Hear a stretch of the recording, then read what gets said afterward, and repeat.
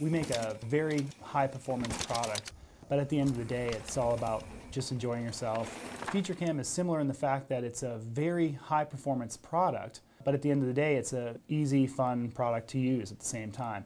We are the world's largest mountain bike suspension tuning company. Everything from the beginning concept all the way through to the final production and assembly is done here at our facility. It's ready to rip.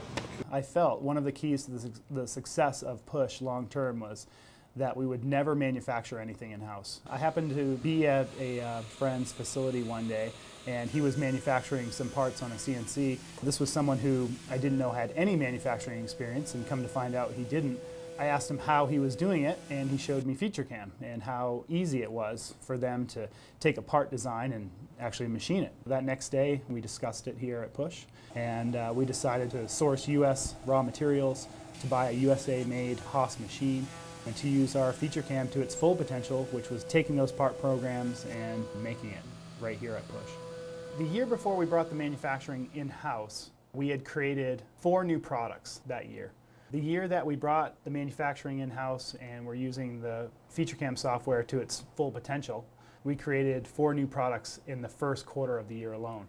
It's not like work. Click one button, which is the automatic feature recognition, and I found that it'll actually pick up the 3D milling all by itself. Very quick, very easy.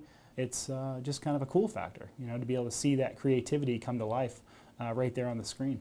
We're a recreational-based company. We do have a lot of fun. FeatureCAM, because of its interface and its ease of use, it becomes a fun environment where we don't really have constraints, and if there's things that we want to try, we feel like we can try it and see how it goes. FeatureCAM is gnarly. And gnarly is good. Gnarly is good, yeah.